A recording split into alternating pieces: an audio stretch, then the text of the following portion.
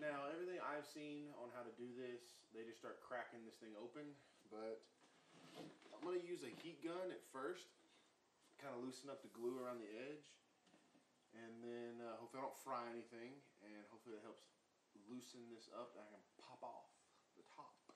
The reason I'm doing this is because this right here is just bulky, it's large, it's not convenient. I understand Starlink is supposed to be for off-grid, but like, if you're an overlander, this is an absurd amount of room to like have to adjust for, and I'm over it. So, don't have the money to afford for the 3D printed version, so we're gonna make ours out of plywood and Flex Seal. Let's get started.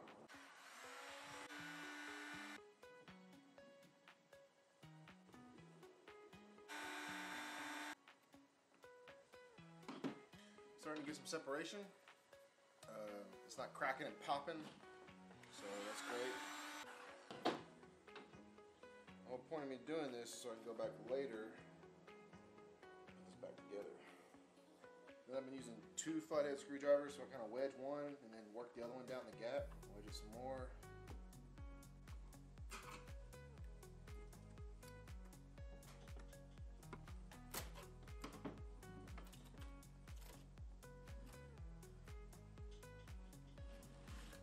She wrote.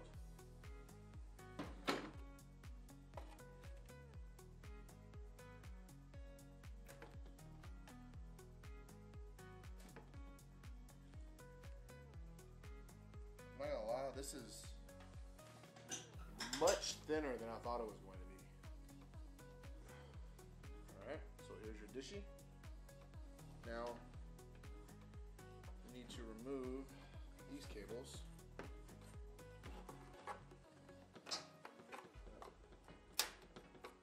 Heat gun is key to this part. Really loosens up those plastic welds. Oh yeah, it's coming right off now.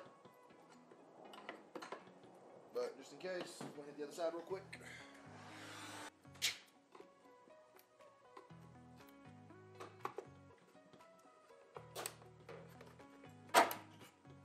Voila! So there's what the inside looks like. See that?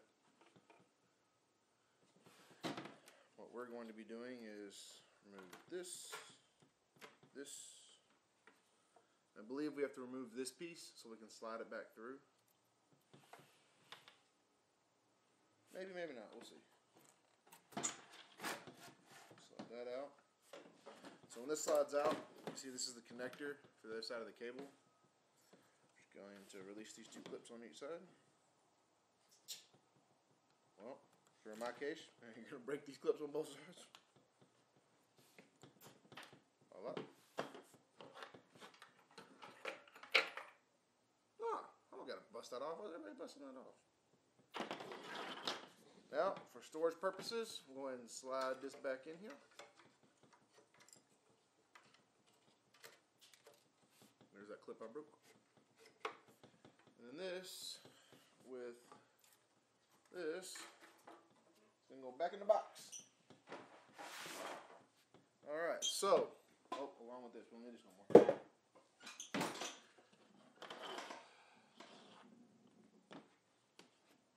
This.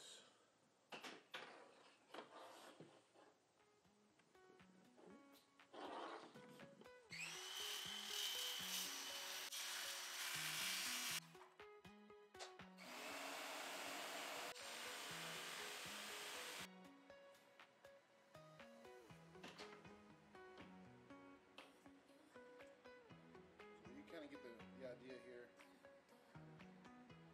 So I'm going to cut a second layer out, one of these, put a bottom on it, and then layer the top with the acrylic, sand it down, flex seal it, and that's it. You see here's the inlay. Focus. Okay. So I will cut a small hole here, lay my cable on the inside. I see a lot of people actually putting this connector kind of like right here on the outside. It's kind of pointless. I don't think that's very smart at all. trying to create the smallest hole possible, so I'm going to probably just drill a hole straight in here from the top in between this layer, lay this on like this, and then layer it like that. I believe that's what's going to happen.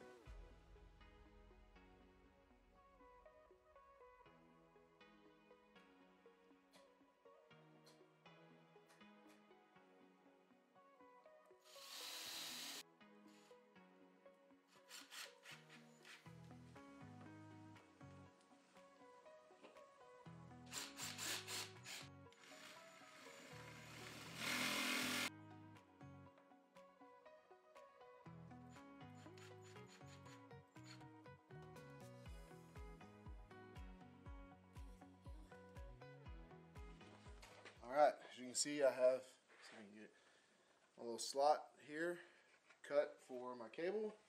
I've got all my tubing laid out on this first layer. So now I'm going to install the cable, clip everything down, and then install the second layer. Now, me personally, every time I'm connecting anything electrical, that's going to be outside for a while. Even though it's supposed to be completely sealed, never really know. A little bit of dielectric grease can go a long ways. Dielectric grease.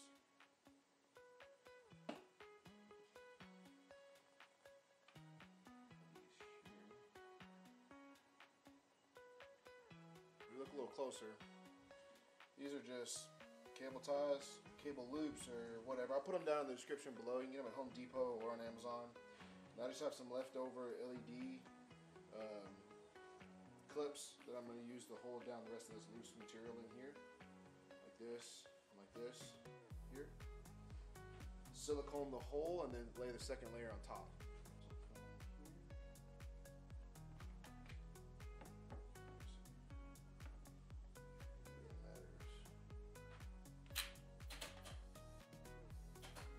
Okay, so got my clamp holding on here. I'm going to go through and just like the first layer, start screwing down all the edges. With this layer, I'm also making sure I sink these flatheads pretty deep, because this is the layer that the acrylic is going to go on top of. Alright, so rough model, that's what it looks like. Let's do a little test fit.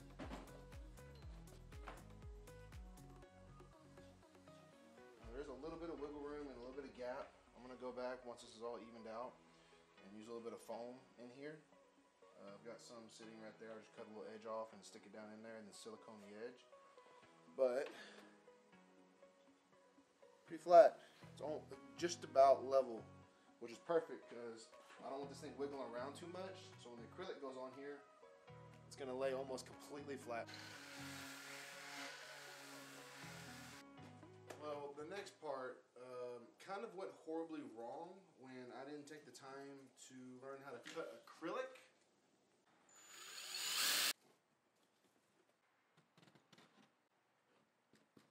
That did not go as planned.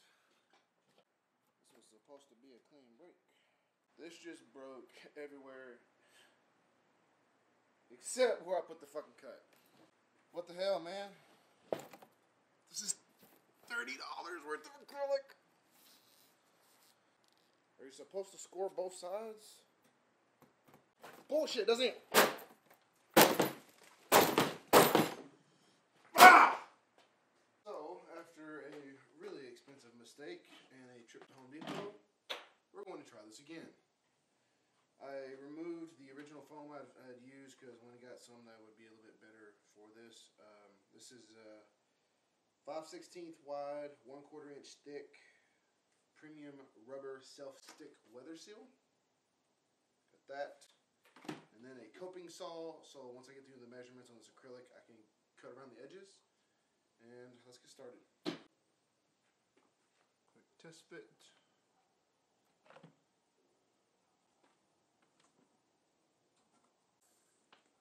So it looks like it's going to be a little bit more wiggle room than I like.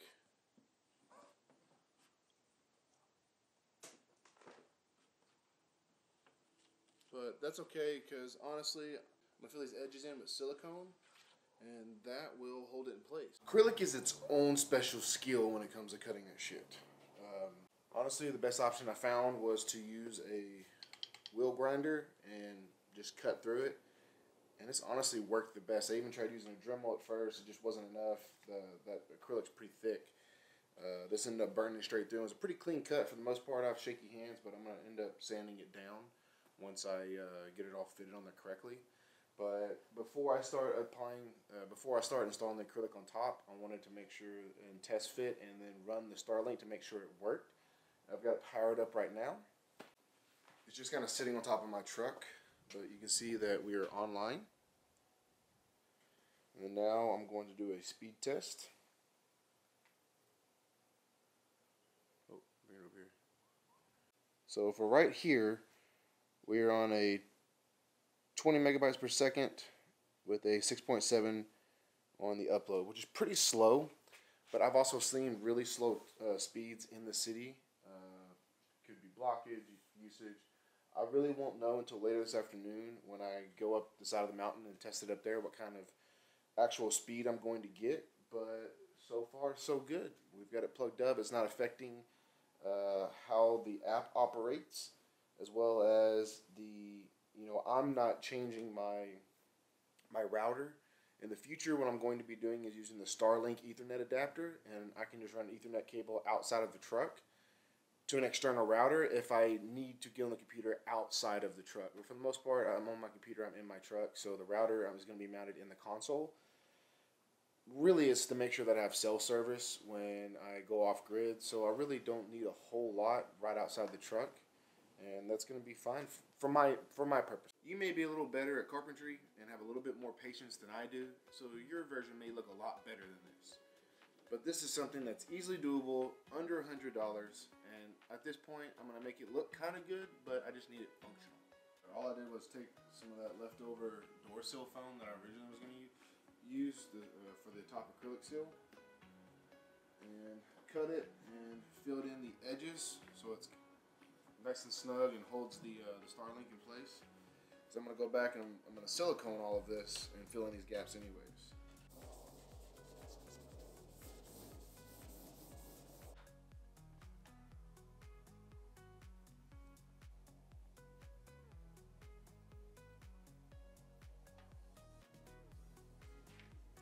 Now I noticed when I was cutting this first piece of acrylic, when I was attempting to mount the one I broke, when I was drilling the pilot holes, a bunch of shavings were falling off on the inside. So to avoid that, what we're going to do is line this up and then mark all my drill points with a Sharpie. Putting drill holes about every 2 inches. Now I'm using number 8 1/2-inch stainless button head screws. Actually, might end up running out. But for that, now I'm going to be using a 9/16 drill bit to drill all my pilot holes, and then I have a thing of rubber washers that's going to go around each one of these screws, as well as silicone on top of that, because I don't like to leave anything as a chance.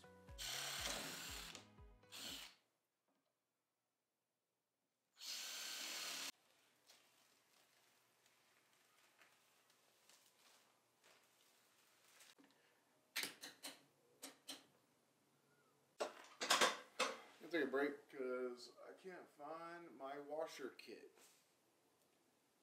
I have a couple hundred rubber washers. Oh, found them. That's what happens when you live out of a box.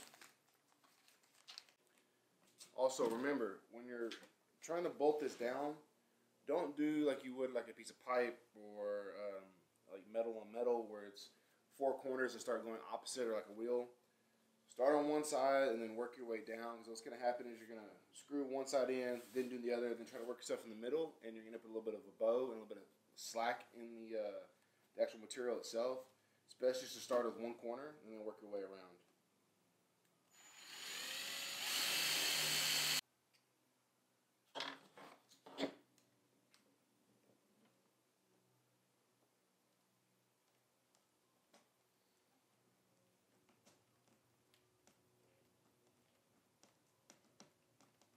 sum it up, you get the idea. We're just gonna pilot hole all the way around, screw it down. We're gonna sand the edges, make it all nice and even, and then I'm going to silicone again between the plexiglass and the wood, let it dry, and then put a coat of Flex Seal all the way around the outside. Once that's almost dry, I'll peel the plexiglass film off the top, and it's good to go. That's it. For less than $100, you can throw a bunch of stuff, get really mad, and have your dishy mounted to the roof.